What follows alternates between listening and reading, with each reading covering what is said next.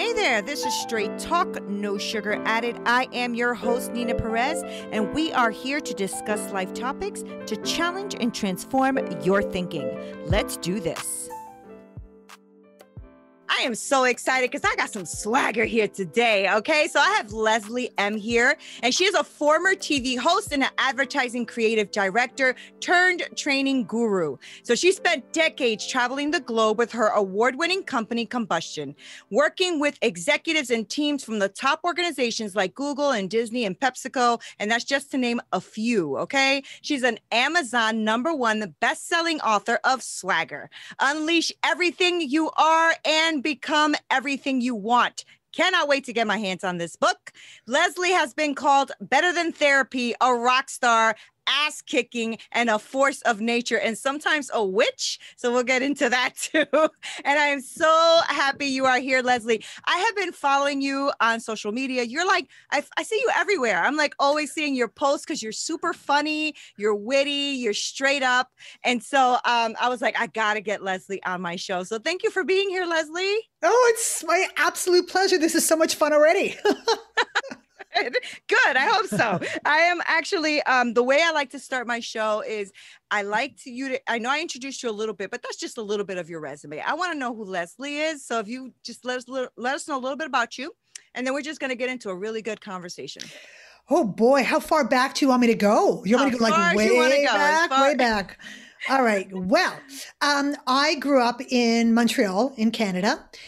I was a rebel from day one. I did not fit into any box. I was a free spirit, totally creative, super precocious, really bright, a big pain in the ass, untamable, uncontrollable.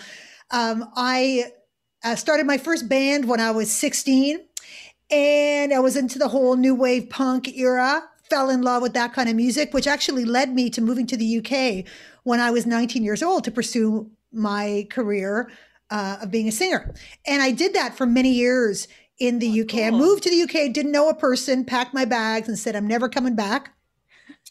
And went to live my dream. And I worked in the music industry for many years, but my music partner also happened to be the head of acquisitions at a film company in the UK. I'd met him through an ad in the music papers, a guy looking for a singer, and we partnered up and did our thing. So over the countless hours of being in the studio and rehearsing and stuff, he would just give me scripts and say, have a read and tell me what you think.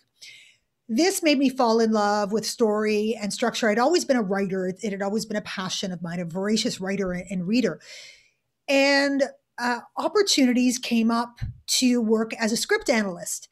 So the job of a script analyst is to read scripts and write reports that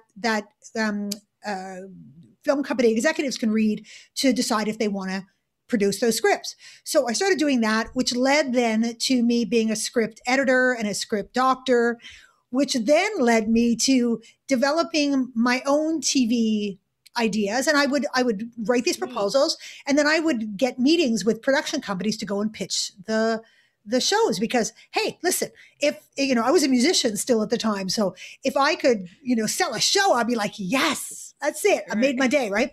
So on one of these occasions, I was in pitching my show idea. And whenever I do anything, I go large. You got to go big or go home. So I'm pitching my idea. I'm doing the whole dog and pony. And the guy who owns the production company said to me, you should be on camera. I was like, oh yeah, clearly you're a genius. Of course I should be on camera. And they actually hired me and gave me a talk show. Crazy. True story. Neat. True story. The problem was I wanted to be White Oprah and they wanted me to be Jerry Springer. So this was not, there was a big disconnect. It was not soulful. I didn't love it. I did a few episodes and then said, I want out. Please let me go. They were trying to sell me to Buena Vista in the States. I didn't want to live in the States. It was like a whole thing, right? Which is also a lesson that don't take every opportunity that comes your way just because it sounds good. If it doesn't feel right, you don't do it. I was not prepared to compromise my integrity or whatever. So, but then I figured, hey, somebody wanted me. Maybe other people will want me. I've got an agent now. It's all cool. And so I started to audition, and I ended up working on camera for a bunch of years, which I kind of liked. I didn't like the little mini fame sacrifice. That wasn't my jam, because people didn't know who I was. They kind of decided who I was based on the stuff that I was doing on TV. And I didn't love that. And I also didn't feel like I was able to make those truly authentic connections doing the work that I was doing. So after 17 years of living in the UK, I packed my bags and I moved back to Canada, to Toronto, and talked my way into an advertising agency. I ended up being a creative director in the ad business until I realized that my role was to be a leader. It was to grow my people and support them and nurture them and to bring out the best in them. And I could not do it from the inside. There was politics and stress and client issues and all of the demands. And I came home and I said to my husband one day, I feel like I'm a superhero who's using her powers for evil instead of good. There's, I'm not in my place of purpose. And I said, I think I'm going to quit my job and start a training company. And he said, Are you out of your mind? Leslie, you hate training and you're untrainable. I was like, right, exactly.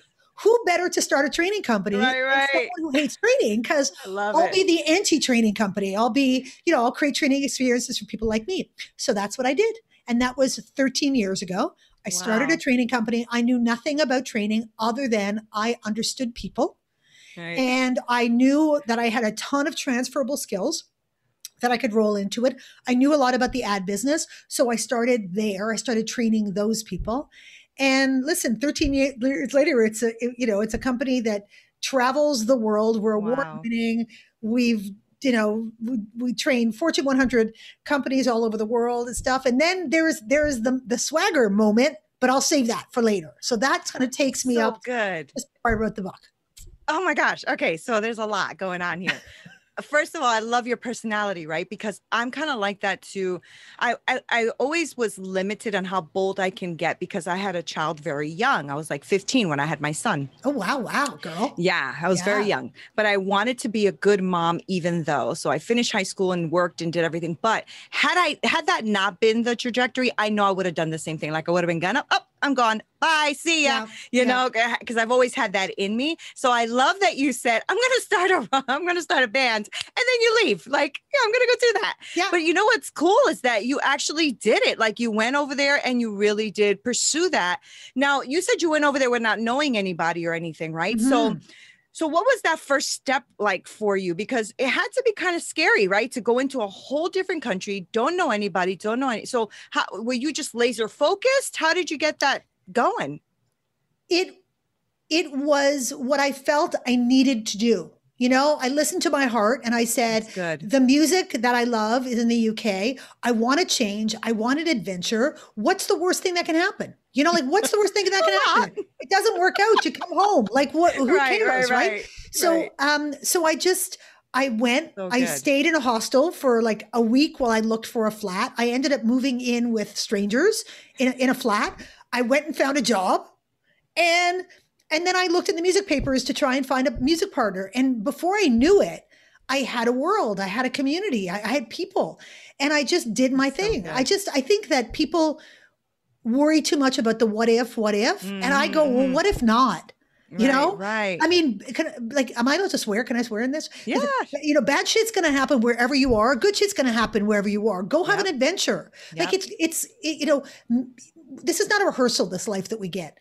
Right. We only get one go around the carousel. And the question is, what are we going to do with it? You can get it. You can have a do-over in the moment, but you don't get a do-over for life. Yeah. And I never wanted to live with regrets or with opportunities unexplored or not having the courage to say, ooh, what's that over there? Ooh, maybe I'll try that. I mean, so much of my life came as a result of me stepping boldly into my moment and then people handing me opportunities, which I went, oh yeah, I'll take it. Even if I didn't know anything about it, because we all start from a place of not knowing. We all start from a place of nothing. And I wasn't fooling anybody. The fake it till you make it thing does not work. We'll talk about that more after. Yeah. I never faked it. I went, I don't know anything about being, a TV host. Sure. I'll learn. I mean, it was a steep learning curve, but it was fun because nobody expected me to be anything other than I was. And I wanted to be good. Don't get me wrong. There was a lot of sleepless nights about me wanting to be good. Right. But I didn't have to pretend, oh, yes, I have 12 years of experience and I know exactly what I'm doing. I was like, I have no idea. People, can you help me out here? Right. And you just do it. That's how you learn. That's how you learn, you I know? think that's how people will relate to you too, right? Because a lot of people have that moment where they've just started, Mhm. right? So when you say to people, I honestly don't know how to do this, but I'm going to give it my best shot and I'm going to do the best I can for you. I think people respect that more than you giving me a fake ass resume, right? And then when I hire you or whatever, you can't even do half the things you told me that No, you can do. no, and you bring the whole team down. And Right. the smart money is on saying, looking at the people around you who have more experience, who have more wisdom, Yep. and saying to them, wow, you're amazing. Right. You're so smart and you're so all over it and stuff. Listen, could I kind of sit at your feet and learn from you? Because I think that you're just kick Yeah. ass and I really want to learn from you. Would you be willing to help me? Everybody says yes to that because they're like, hey, this person respects and values and Right. recognizes Right. what I got to bring. And everybody, that's one of the ways that we validate our own wisdom and experience is to teach other people and show other people. Right. So it makes us feel good to be asked. And if you're someone who's like respectful and eats it up and acts on it and does all that good stuff, and then if you're really super duper smart, you turn around and you tell everybody how you got better and smarter and how this amazing person or these people helped you and taught you, and you blow smoke up their backsides big time, Right. everybody's going to want to be the next in line to be that person for you because you're going to pay it forward and you're going to have Right. generosity of spirit. It's a very simple human paradigm that most Right. people think does not exist for some reason. I don't know why, Yeah. but it Yeah. is the simplest truth about who we are as human beings. Human beings are essentially good. Yeah. And what gets the best out of human beings is when we respect them, when we acknowledge them, when we see them, when we appreciate them, when we approve of them. That's what brings out the best in us. The So true. ugliness comes out when we're assholes, you know? Right. Yep. That's when the Yep. bad stuff comes out. But if you're truly, your intention is to do good in the world and you ask people to help you do good in the world, girl, Yeah. you know? I'm learning that, right? Because coming from an old school mindset, right? So I was born in a lot of lack and all of that. But I was always that type of person who would give and give and give and give. And people used to be like, you better stop doing that. It's for self and all that. And I just never had that in me. But Mhm. now that I am putting myself intentionally in rooms with the smartest people in the room, I realize that they are not competing. They're No. collaborating. They're collaborating. They're Yeah. not competing. It's a whole different mindset. So everything you said, I totally, totally agree with. And I've been learning that even more. So the more I'm stepping up with these multimillionaires and stuff like that, and just hanging out with them and listening to what they have to say and all of that, I'm realizing there's no competition here. Yep. They're all helping each other out. Yep.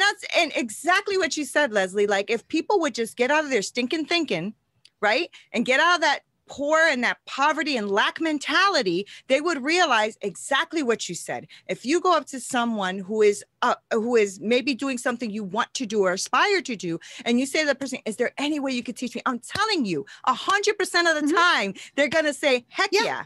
Your job Heck is to bring value to that Yes. that experience. You might not have money, you might not have Right. whatever, but you got to bring something to the party. You got to offer Right. some value in exchange. That's Right. what people are looking for. It's the takers that we go, no, thank you. Right. You don't Right. get to come, snack at my power buffet. That's not Right. that's not allowed, right? But if you come to me and say, hey, like you came to me and said, hey, you want to be on the podcast? I'm like, oh my God, you're gonna offer me and Swagger a platform? Cool. That's a gift that you're giving me. Of course, I will give you my time in return. That's a fair exchange of value right there, So Right. we both bring our A game to the situation, and then everybody benefits. Everybody who listens benefits. Right. I think also when because I'm the same, I'm a giver. I like to take care of people. I like to be the one who's doing the giving. And I learned a really powerful lesson even recently when I was starting the process of marketing my book. And I was an advertising creative director. I'm an experienced marketer. So it wasn't that I felt out of my depth.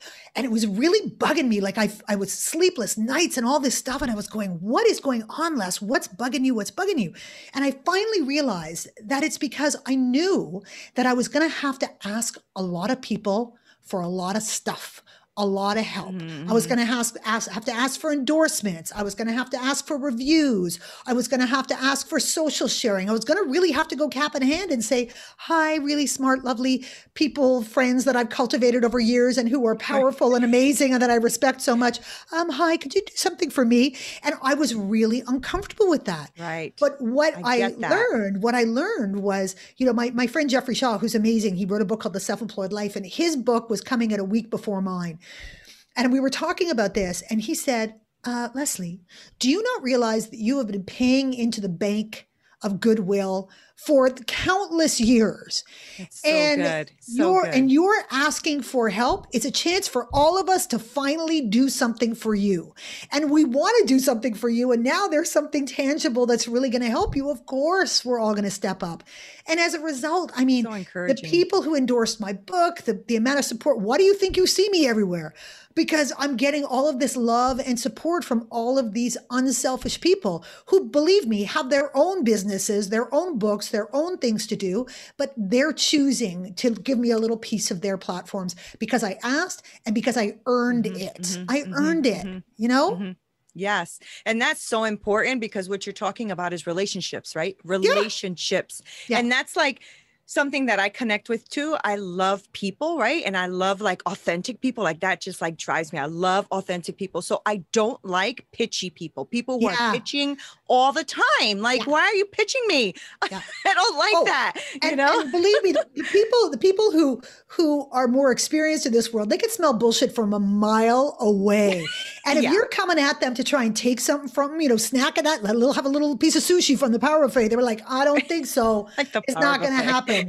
It's not going to happen. So you have to come real. I mean, in this life, that is the answer to everything. It's like the Right. big answer that people, they resist accepting it. They hear it all the time and they don't believe it's true. They do not believe this is what drove me to write my book, because I'm working in Fortune 100 companies. I'm working in all countries, all cultures, all huge organizations and people at all levels, CEOs down to new entrants. And it did not matter the title. It did not matter the level of experience. People did not believe that they could be who they really were and still achieve the success that they were dreamed of. They didn't believe that who they were was good enough to allow them to succeed. And so they're putting on this big cloak of bullshit, all of this persona stuff. Their truth and their intention and their self-belief is trapped deep inside of them. And they're stuck in all of these things. And when I recognized that this was true of just about everyone I encountered, I went, oh my God, I have to change this. Right. I have to use all of my personal power to shatter this bullshit mythology that you cannot be 100% who you are and still find massive success. It is an absolute fallacy. It's a myth. I have seen it disproven thousands and thousands of times. I've seen it happen before my eyes. I've seen it happen in my own life. It is just not true. And that's what made me write this book. I was like, nah, you're going to read this book and you will never be able to argue that case ever again. When is your book out? Oh, it's out. It's out. Oh, it's out. Okay. Yeah. Okay. It's Wall Street Journal. I ordered mine. I have to check mine out. See if I ordered it. Yeah. So you said Amazon #1 bestseller. It hit the Wall Street Journal bestseller list as well. USA Today bestseller. That's Swagger is on fire. It's on fire because it's real. Fire. It's right. real, So take me through Swagger. So Swagger, because I know you have, is it Combustion, right? Yes. Yeah. So you have Combustion, where you are now. You worked with these companies. Are you still doing that? You have I still do that. Still? That's my company that kind of runs itself now. Right. And so that's training, right? Yeah, That's the training. Okay. All right. And then Swagger birthed out of. Tell us about that. Out of the training experience is exactly what I talked about. All being in all of those rooms, and I said, listen, I can't clone myself. So I can't keep doing this, one room at a time. I want to make the message bigger, and I want to find bigger ways to communicate this. And I was already doing a lot of speaking at that point anyway, but I thought I want to focus on this because this is my legacy work now. I'm not so young anymore. I'm not so young anymore. So I am into that place where for me, it's legacy work. It's that the things that I'm doing are impacting, or this is the dream that it impacts people who in impact others and so on and so forth, and that the message and the sensibility just lingers long after I'm gone and it still has an impact. That's what I care about now, about that huge place of purpose and wanting to change the world. Because, hey, go big or go home, right? Right. Yeah, but you're like that, right? I mean, you've been doing that since you were young. You just you just go for it. Yep. Like I'm going to start a training company. I hate training. Yay! Listen, Nina, one of the smartest things that my mother ever taught me or did for me was that when we were little, my sister and I, and we used to talk about the dreams of, I want to be a singer, I want to be a movie star, I want to be this, I want to write a book, whatever it was. She would look at us and she'd say, well, why not you? Somebody's got to do that really cool thing. That's why awesome. Why not you? And she would wait for an answer. My mother didn't play. She would wait for an answer. And if we gave her some bullshit answer as to, well, I don't think I'm pretty enough or I'm smart enough, she would say, but let me tell you, girl. And she would tell me why that was absolute bullshit. And as a result, my sister also is incredibly successful. She was the first female video jock on Much Music, which is Canada's MTV. So cool. And she was on camera for 15 years. And then she started this media empire after that. So we both just we were all in, right? So that's the message you gotta tell yourself. Question you gotta ask yourself is, well, why not me? I love that. I absolutely love that. You're like inspiring me right now. I'm about to go to 50 things after this interview. So tell me about why call it swagger. So when you hear the word swagger, you automatically think of this show-offy, peacocky, arrogant, in your face, kind of bloated bullshit confidence, right? That's what you hear. I've redefined the word. I've taken it back from that negative. And my definition of swagger is the ability to manifest who you really are and hold on to it in the face of all of that psychological crap that's going to come for it, regardless of the situation or environment. So it means you know who you are. You've got one face, one truth, one heart, and you show up with it no matter who you're with or where you are or what's going on around you. And you are unshakable. You're like, you do you, boo. I'm going to do me. That is badass. Awesome. That's the most badass. Right. And swagger manifests completely differently for each individual. It doesn't mean that you've got that, external thing going on. Right. Swagger can be really quiet and internal and centered. It can be introverted. It can be goofy. It can be serious. It can be, super powerful. It's whatever you really are. But it means you're tapping into all of your stuff. You're not compartmentalizing. You're not disintegrated. You're not choosing from the things that you think are good, but other people don't think are good about you. All of you comes into play. And as a result, you are so powerful because I tell you, one of the things that I've learned to be true is so much of the stuff that we don't accept about ourselves is really where our power lives. It's really the stuff that is the most fabulous, the most powerful, the most, fueled, because it's the stuff that is different about us that we don't want to accept. And it's that differentiator that is the most powerful stuff. That's so good. Leslie. Ooh, you're on fire, girlfriend. That just, that makes me think of, things I'm helping some of my clients with, which is that imposter identity, right? Yeah. Same thing. Like they have this thing, like I could see it, right? So when I'm talking to them, I'm like, oh, that right there, and they're just like, oh, but I don't know. I'm like, no, that's it. And what you said, just confirm that, because you're right. I think most of us struggle with that. I wonder what that is. I wonder if it's, something that's, have you tried to tap into why most of us feel that way against that gift that we have? Well, we are conditioned as human beings to fit into the tribe. It's very primal for us. We want to be accepted. That's why community is so important to us, and family, and that whole tribal nature of what it means to be human. And our brains were developed at a time when if we didn't get assimilated into the tribe, we could be left behind, we could be eaten, we could be thrown out of the cave, So acceptance is such a driver for us. And it's the way that we validate that we're important and that we're safe. Whenever we choose not to assimilate, our brain tells us that there's such risk going on. What if people don't accept you? What if they don't like you? What if you don't get this job? What if you won't be part of this community? What if? And because of the way the brain is programmed, it has a better safe than sorry default system.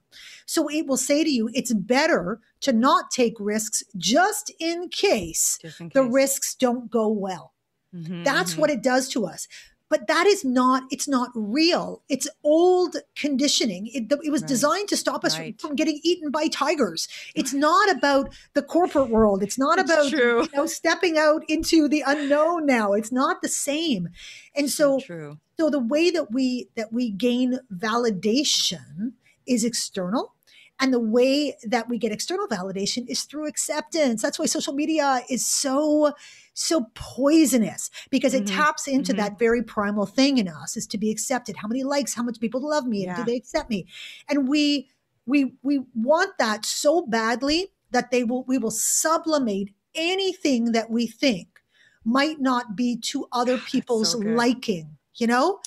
So we vanilla ourselves up, and not even real vanilla, because that's cool. I'm talking about like artificial vanilla. We just bland ourselves out just in case somebody might not accept us. And you know what happens as a result? When you try to be everybody, you're for no one.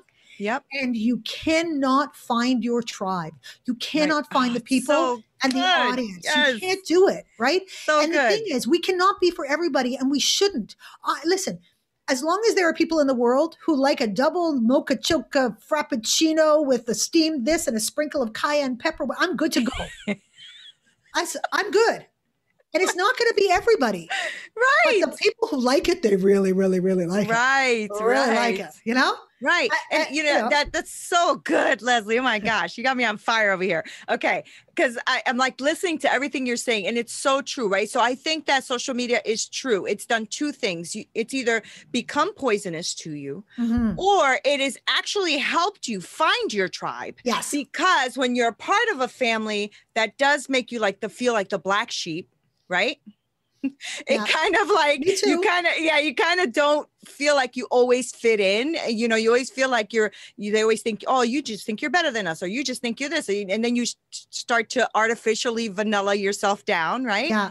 But then when you start to step into yourself, maybe because I'm like in my late 40s, I'm like, fuck this, I'm doing it, excuse my language, but that's what I'm doing. Right.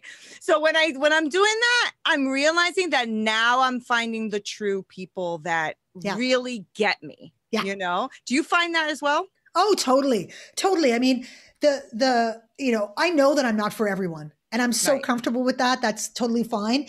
But the thing that happens is the messages that you got when you were younger about who you are, you can either carry that as a burden, or you can take that and turn that into your strength. When I was little, I was always told that I was too much.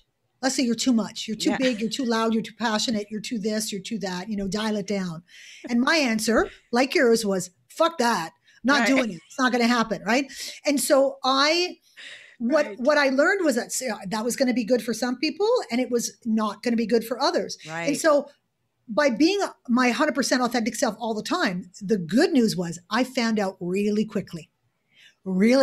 Yeah. Because either they were in or they were out. And if they were in, I knew that they were accepting and loving and respecting the real me. So I didn't live in fear. I didn't live in fear of being found out. Good. I didn't live in fear of having to behave certain ways to be accepted. I was like, oh, no, tell me straight up. If you don't like this, I'm not changing for you, just so you know. So either you're on board on the Leslie train, or you're not. Because I got to tell myself that I'm the big prize. Like if you get to be my friend, you're lucky, because I'm awesome. I'm a great friend. I'm super loyal. I'll do anything for you. I'll cut a bitch if I have to. Right. I'll hold your head while you barf. I'll do. So funny. Me too. Yes. But if you are judging me, or if you are trying to change me, or whatever, you don't get all that good jelly. You don't get it. So it's like, I love it. You're full of swagger, girl. Oh, you are full of it. I love it. I so connect with you right now. I love all of what you said, and it's so true. And I realized, like I said, I'm in my late 40s, but maybe it's about a good 15 20 years ago that I really just said, F this, I can't do this, right? Because when you're struggling with like depression and anxiety and all of that, it's because you're not walking in who you really are. Yes, right? girlfriend. Yes, yes, yes, yes.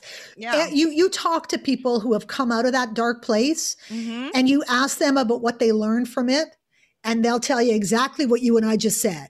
I learned that I can't be for everybody, that I've got to stop trying to live everybody else's life and live my own, that I can't please people, that I'm not being true to myself. I'm not being in my place of purpose. I don't love myself. I don't accept myself, all of that stuff. That's what you find on the other side of that. So it's like, what are you waiting for? Right. You know, you're going to get there eventually. You're going to get there eventually, or you're going to die. You know what I mean? You're going to die. Or you're already dead. Or you're already dead. You're already dead. Yeah. Exactly. Yeah. I already said that, you know, fear is going to kill you before you die. Yeah. You know, so just either you're going to hate on yourself to the point where you have no life, or you literally have no life. Right. Or you're not going to learn how to be alive. You know, as I said before, this is not a rehearsal. This is you only get one That go. Stuck to me. I know. And let me tell you, nobody else will tell me how I'm going to live my life. This is my life. Right. So good. Not going to happen. Good. And I mean, and there's something to be said about that, Leslie, right? There's a lot of respect that comes with that, because when somebody hears your story, reads your book, and sees what you're doing, they realize, well, you can say that shit because you've done it, right? You've owned it and you've done it. Right. And, listen, so, my book is not just about me. I mean, there's a couple of little stories here and there. Right. It is about the hundreds and thousands of people that I've worked with over 13 years. It's their swagger stories, you know? So like, because I come from a training background, I did not want this book to just be inspirational. That was not going to be enough for me. I wanted it to be hardcore, hold your hand through a process and methodology. That's good. To let you work through your swagger blockers and unleash your swagger drivers. It had to be practical, pragmatic, doable. Because if it was just aspirational, it's like, you get someone all excited and then you say, well, now off you go. And they go, well, what do I do now? Right. No, this book shows you what to do, how to do it. And then tells you the stories of people who have experienced this kind of swagger revolution and what happened to their own experiences in their own words. You know, I don't make this shit up. These are true stories of people who discovered that there was something else waiting for them on the other side of their swagger, you know, that they could step into that place and magical, amazing things would happen for them. And it does. Trust and believe. I'm so excited to get this book. I'm going to get a couple copies. I already have a few people in my mind on who I want to get this book for. So where is swagger going from here? Right? Are you doing like masterminds or something? Because you should. Yeah. Okay. So because I've spent so much time working in the corporate, like going into corporations and doing training, I've always felt really badly that the average person who's not attached to a big corporation couldn't get access to this kind of stuff. So I'm starting a consumer-based swagger program that's going to be a whole bunch of things. It's going to be part training, part mastermind, part group work, part webinars, part keynote, part all kinds of stuff. So I'm working on that. Good. And I'm also working on a swagger accreditation for business and life coaches, so they can bring the swagger to their clients, so we can really create that swagger revolution and all of that legacy work. So the book has a 40-page workbook that comes along with it. There are tons of exercises in the book, but the book's so pretty. Wow. If you didn't want to mess it up. I know the book is pretty. Yeah. And then, so I created a 40-page workbook, and I pulled out every exercise, plus I added a whole bunch of bonus exercises. Wow. So people can even work on it like that if they choose to. But I really do want to create a swagger revolution. I do a lot of speaking, and that's fun and great, but I want to be with people while they do the work. Yeah, that's exciting. I'm glad you said that. And I'm assuming we can find that when we start following you all over the place, right? Because you are all over the place. Yeah, you can. You can actually go to, if you're interested, if any of your listeners are interested, even just theoretically, what I did was I set up a site, it's swaggerprograms.com. And if you're someone who is just interested, no commitment, just give me your email address. And then when it happens, I'll let you know. And anybody who's on that list gets a special introductory price because I want to make it super affordable. Plus, there's a little box that you can tick that says, hey, do you want me to interview you about what you'd like to see in this program to make sure that I'm fulfilling the needs of what people are telling me that they want from it. So no, there's no, no obligation in any way, shape, or form. I'm building it for you guys. So I'd love to have your input, and then you get first crack at it should you be interested. Right. That's amazing. Do you have a launch date on this? I don't. Okay. I mean, I just launched the book on May 10th. Right. So it's like, whoo, catch the breath. Yeah, no, I agree. It's too awesome, right? So that's why I'm like, I hope you're not leaving this at a book because you're too awesome to do that. As of tomorrow, I start recording the audiobook tomorrow. So that's fun. I got that coming up. Yep.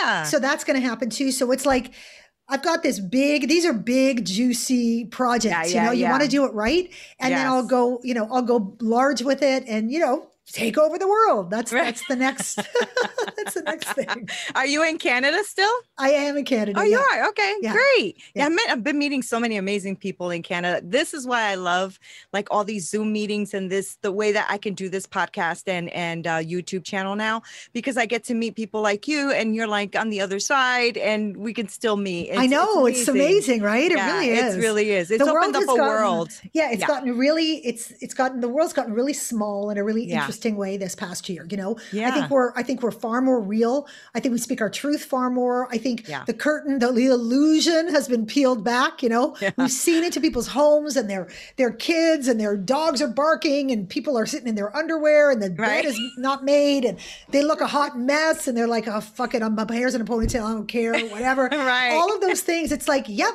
And you're still doing good. Everybody's all good.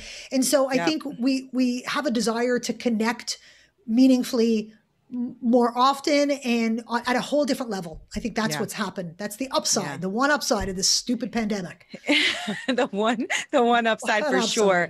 Yeah, it has been it's been an amazing upside. For me anyway. I'm not a person that looks at everything negative. So I always try to look at things as, okay, what do we get out of this? What do we learn out of this? And I learned a lot about myself. This is why I relaunched Straight Talk in an interview format. It's picking up and growing very quickly, which is great. And I'm building community, and I'm connecting with people like you. And I'm just constantly, and I love actually supporting people. Like that's really like a driver for me, right? So when I see you and I met you and I saw Swagger and I'm like following you all the time. So I think you're just awesome. I think you're awesome. Your energy, your videos are hilarious. So I have to follow you. You got this is another thing I've learned in this life is it's important to take what you do really seriously, but you cannot take yourself that seriously. Right. Like I was when I found out that I'd made all of these amazing book lists, like Wall Street Journal and USA Today, shut up. Amazon #1, shut up. So what did I do to celebrate? I got into the bath and I made a video. I don't know if you saw the video from my bathtub where I was like, so what do you do to celebrate? I don't know. You get in the bath and I'm splashing around in the bath and like, okay. That's what I'm doing. It's Swagger. It's all good, because you never, it would be the worst thing in the world if anyone ever thought that I wasn't approachable. If they couldn't just connect with me and go, hey girl, talk to me, ask me things, whatever. Course, I am the most approachable person in the world. Right. I will never do that glossy, shiny bullshit. There's enough of that me already because because that's what PR is and all that kind of stuff. But the all of the stuff that I'm in control of, you get to use your straight up, no sugar added, real. Right. It's hilarious, Leslie. That is awesome. Well, before I let you go, I know my audience is going to want to follow you. So just give us all of your social media places and all that so we can follow you, please. So Instagram, if you want to see me in the bath, you can follow me at Leslie M Speaks. I'm going to spell it for you because people get that wrong. So it's LESLIEEHM Speaks. And I'm on LinkedIn a ton. I'm at Leslie M. I'm on Twitter at Leslie M. Facebook at Leslie M Speaks. And you can find me at lesliem.com. You can check out the book. It's swaggerthebook.com. And you can pick up the book anywhere. It's all retailers have it. You can get it everywhere. Oh yeah, getting it for sure. And now you said earlier, you said it was something else. It was programs? Programs. swaggerprograms.com. Okay, It's great. just, I just created a landing page as I'm working behind the scenes to figure out what the Right. program looks like. So please do, sign up. As I said, there's no zero obligation. It's just, hey, it's basically, hey, let me know when you got something. Yeah, yeah, That's yeah. that's the purpose of it. So, This is so wonderful. Thank you for taking the time to be here with us today, because this was like most fun conversation. This is so much fun. And you really just gave me a lot to think about, especially I just loved your line about, life is not a rehearsal. And that's going to stick with me, because I love words and I love, phrases that stick. And that's true, right? Because I'm always like double thinking what I should be doing, because I'm a recovering perfectionist, so I keep trying to stop doing that. And you saying that just hit me in a real spot right now. So thank you for that, listen, Leslie. you get it done and you move on. Yeah, That's what life yeah. is. You get it done and you move on. That's right. Well, we're not even promised tomorrow. So all this, waiting for what, right? Yep, that's right. So, That's right. yeah. So thank you so much for being here. And guys, thank you so much for listening. Don't forget to subscribe. Make sure you click that little bell so you don't miss a video. Try to leave us a review so that we can keep growing this channel. I want to thank Leslie and thank you guys for being here. Until next time. Make sure that you visit our website at Straight Talk No Sugar Added, where you can subscribe to our show on iTunes and Stitcher or anywhere you listen to your podcast, or on YouTube, so you'll never miss a show. And while you're at it, if you found value in this show, we'd appreciate a rating on iTunes, or if you simply tell a friend about our show, that would be awesome too. If you like this show, you might want to check out our book as well. It's Hit Me With Your Best Shot, How I Overcame a Hard-Hitting Life. I am Nina Perez, and I am here for you. If you are looking for private coaching, make sure that you email me at hello@straighttalknosugaradded.com. Until next time.